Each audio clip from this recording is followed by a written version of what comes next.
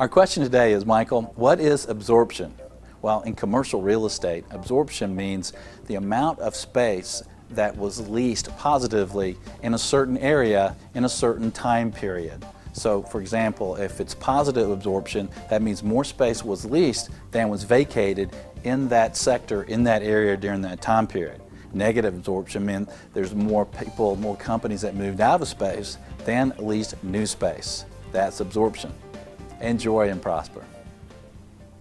The Commercial Real Estate Show is brought to you by Bull Realty Commercial Advisors, a great place to do business. Visit bullrealty.com. RealNex, a comprehensive and powerful suite of commercial real estate tools at an incredibly low price. Visit realnex.com. That's REALNEX.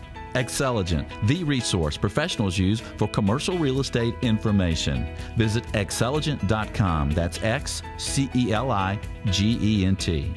Commercial Search, the source to market and source available properties for sale or lease. Visit commercialsearch.com.